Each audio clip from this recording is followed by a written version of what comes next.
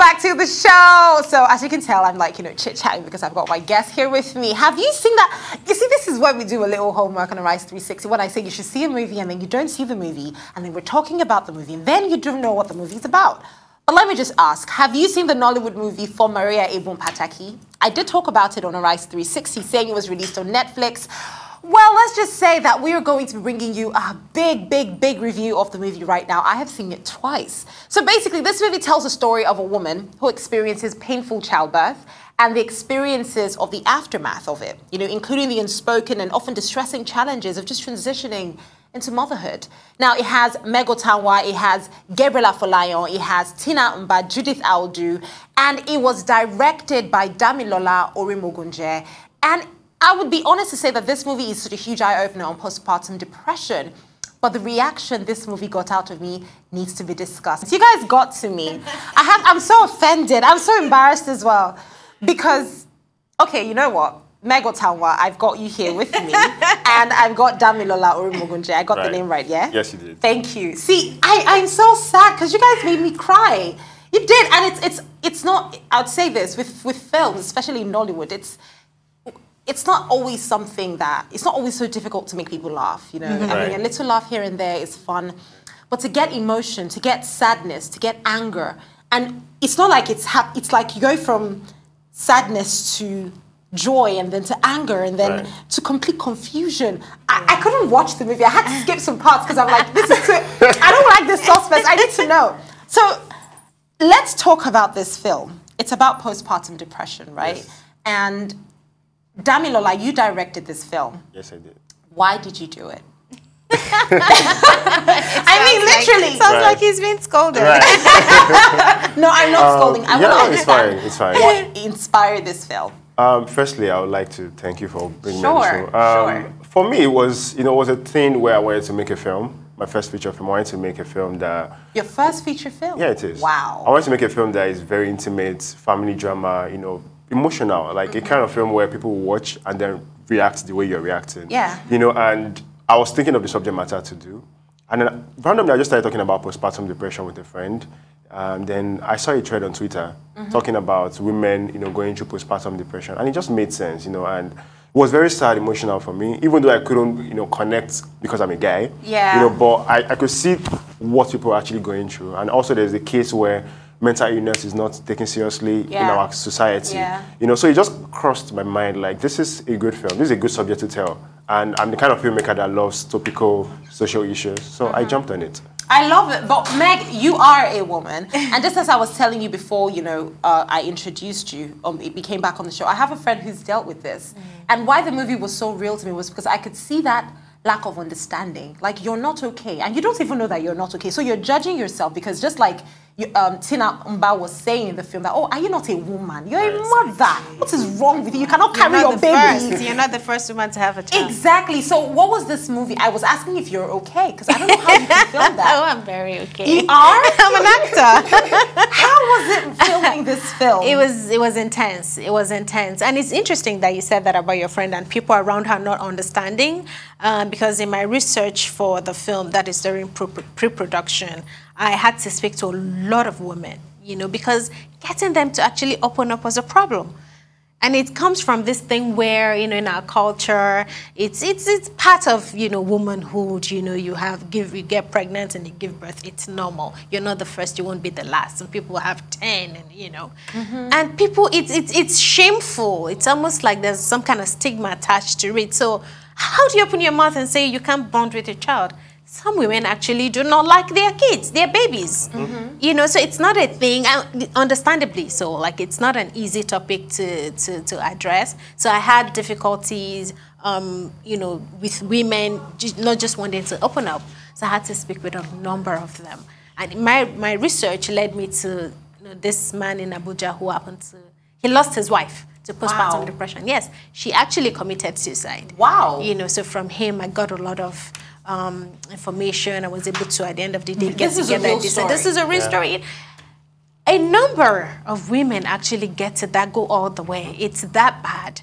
I can't tell you the number of people in my DM and in his DM, people calling and saying, thank you for telling the story, because it's not an easy thing to say. People dealing with it are not able to speak up. So for me, as an actor, this is why we are here. It's not in, yes, the movies and the stories for entertainment, great, fantastic, it's part of it. But at the core, these are the kind of stories I like to tell, you know, stories that are impactful. We're here talking about this. There've been so many rooms in different spaces where we have people now talking about it. And that was his aim for telling the story. I'm not going to tell you like, okay, this and this is what you should do. We're probably not going to give you a solution at the end of the day, but we want to create awareness. We want people to get talking about the subject matter. Postpartum depression is real. You know, this is what it looks like. A picture of a regular, you know, family just living their life and dealing with it. You know, it's interesting you'd say that, because for me, when I saw the film, I will be honest, I was angry. I told you I was going to fight you. Right. Because I'm like, to be honest, my thought, when I saw the end of the movie, do you know the first thing that came out of my mouth? How dare you? Literally, that was what I just said. I was so mad. Right. I was like, that's it? I felt cheated on the woman's behalf, because I felt like, okay, we've seen this woman go through everything. Yeah.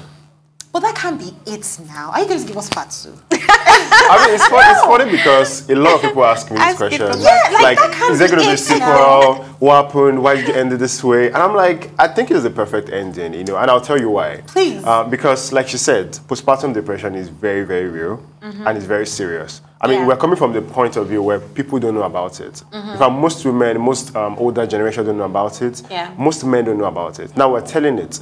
And there's this thing where people watch a film and then there's a happy ending at the end of it, and then it just makes it look like, oh, it's light.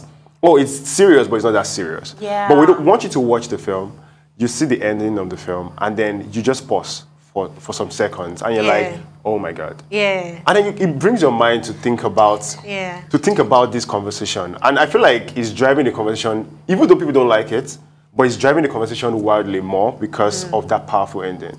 And that's cinema. I was angry. Because it was like, I'm sorry, Bible, we're going to be, I don't want to give out too many spoilers. But there was a part in the film where it looked like you were okay. Where the character was fine. Like she was getting better, right? She only gave herself, I think what she did was, she gave herself that finishing, like that ending where before she dies. That's nice. I didn't even do it. Anyway, I mean, you have to watch it, honestly, yeah. But before she does what she did, that was why it annoyed me. She decided to live her life, you know, for like the few minutes, for like the few seconds. She lived her life. Yeah. She lived her life before she actually did, and which we didn't see during the period of the film.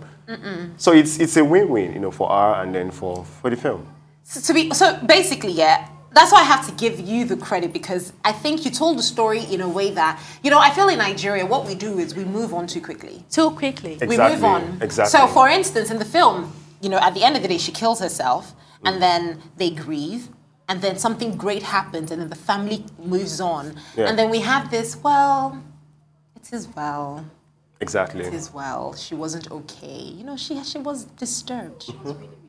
That would have been it. Yeah. And that's what we have. So the film did not give us a chance to move on. So we had to deal with it by force. Exactly. Yeah. Exactly. So now moving forward, when you talk about, you know, what you want, other issues you want this film to touch, for instance, the nagging mother-in-law. Let's talk about that for a second. Yeah.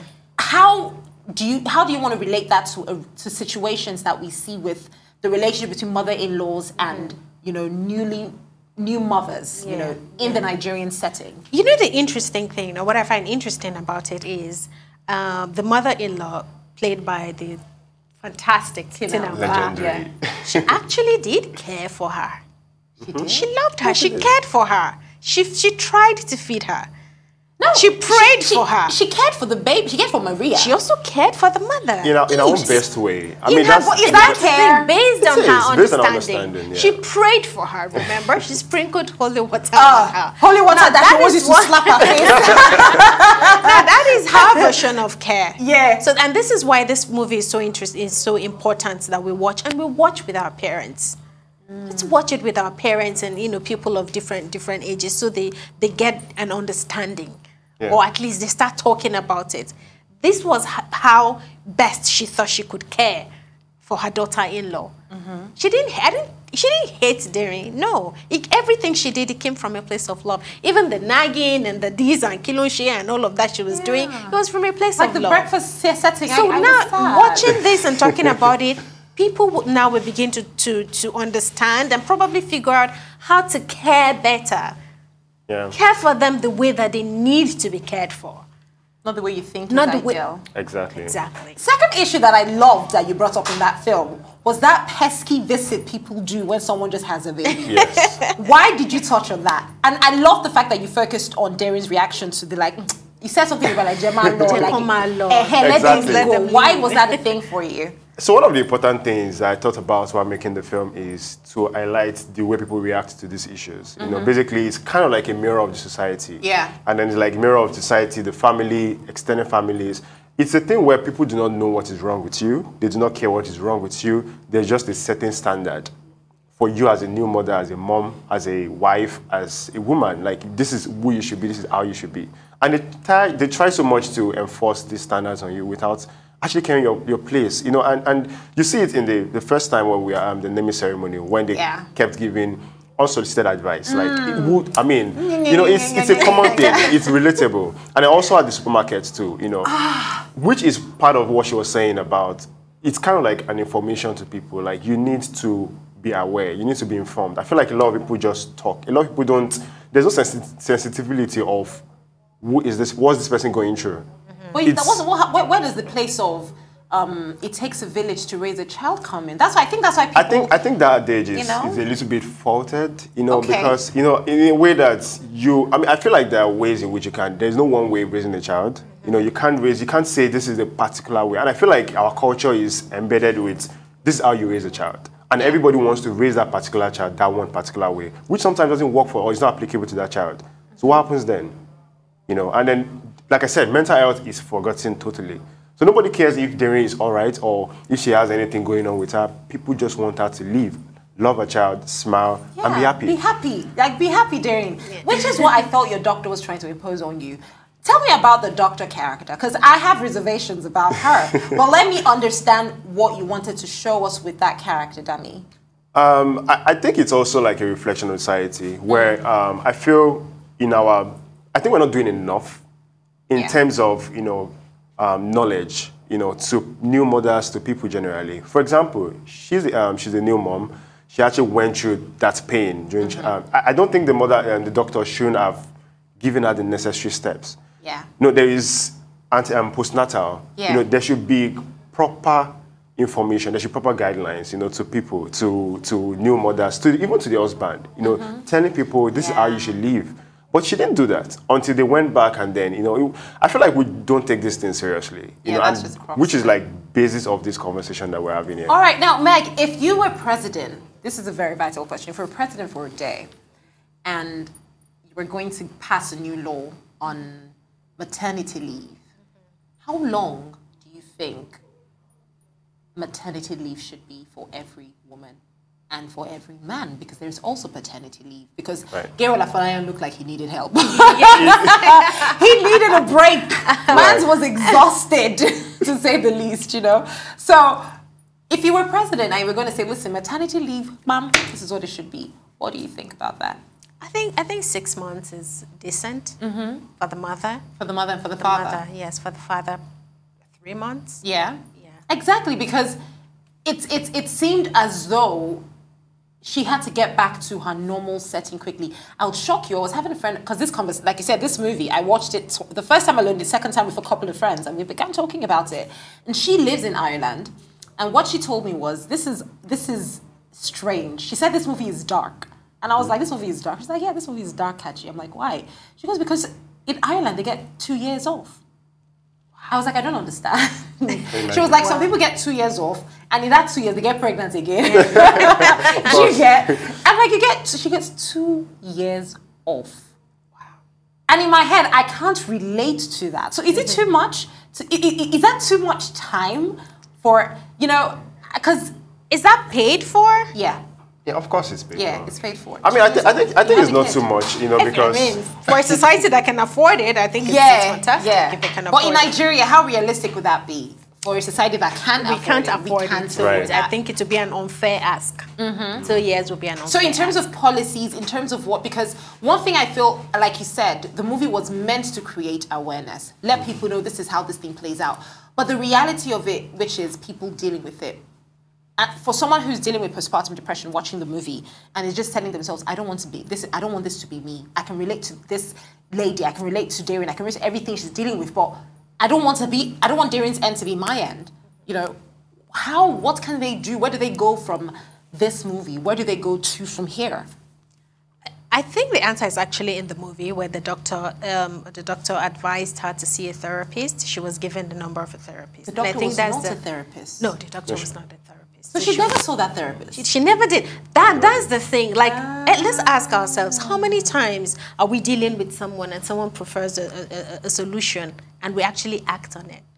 So many times you actually just sit, and a thing like depression. I was talking about this a few days ago. The dangerous thing about depression is how comfortable it is to sit in it, to stay depressed. Coming out of it takes work. Not a lot of people are willing to put in that work. So I hope what it would do for people dealing with this is to take that step. Talk about it. Say exactly how you feel. Don't be ashamed about it. You almost just died having a child. That's even hearing you say that. Because the scene where you go, I don't want to have kids anymore. Yeah. I was like, who has the balls to say that? Like, how do you say that? So it has to be okay to say it. It has to be.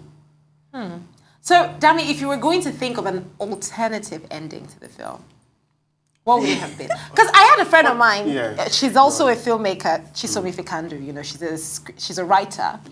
She texts me, she goes, no, she posted a picture about the film, and she was like, I'm angry about it. Like, this film is just annoying me. What kind of ending is this? Why did you do this to me? You know, because like you've explained that ending, but that ending left us on a huge cliffhanger. Right. Like, we're all just now putting in our own emotion into how we would have preferred. So if you were going to give us an alternative ending, what would it have been? So I think the alternative ending was in the final draft of the script. Don't make us fight. don't do this. What do you mean? Which we shut, by the way? Which we shut. But, you know... Don't say it. You did what? Discretion. Wait. Director's discretion. This is intense, because I feel like we're an army here that are about to come for you. So you need to tell me now that there's another possible ending. Yeah, possibly. That never came out. Yes. Was it any better? That's a valid question. That's a valid question, right? And you can't tell us what it is. I mean, so one of the things I wanted to do, you know, when we're writing the script is I love abstract endings. You know, I love endings that you can't, you know, it's open-ended. You know, it's left to you to decide what it is. You know, so we had this ending where we don't know if she dies. Like she's still alive. She's not dead. You know, and then we have like Gabriel coming into the bedroom. Like he walks in instead of the shot we had. He walks in and then he sees, you know, he sees the lady and then the emotions that surrounds that and then end. We shot that. I'll be honest with you. I think I like. But did she really die though? Exactly. No, with this ending. She definitely. I mean, suppose. I think the way you ended the film, you know, like I said, she finally carried her baby and made her baby stop crying, put on some music. I thought she was gonna get frisky with her husband. I was like, okay, she's getting herself back, and then voila. So I think this was a lot more dramatic. Exactly. This sent the message home. Exactly. And it just put a full stop on it, like postpartum depression is real. I think you should have just written that in capital letters. But anyways, guys, I have to say a big thank you to both of you. You guys did an amazing. I tell you, I did a 20-minute video on Instagram. I was going to post it, but I think it was a little too angry. I was so emotional. It's fine. I was so emotional. I'm like, because the movie really got to me, because I have a friend who had to deal with this, and I saw this woman try to explain to people why she was acting the way she was, but she didn't even know why she was acting the way she was. So she was always crying. She was just not happy until she just took a break. And then she was okay. But that break she took came with a lot of baggage, a lot of questions. Why are you taking the break? What is wrong with you? And, you know, people just talking. And that movie was like, oh my God, what if this happened to her? What if this is what she was? I felt terrible. Exactly. Yeah. So I have to tell you both, thank you. Thank you very much. So much. If you haven't seen the movie for Maria Ebun Pataki, you need to watch that film. If you haven't cried in a hot minute, it's a good way to start. Guys, thank you.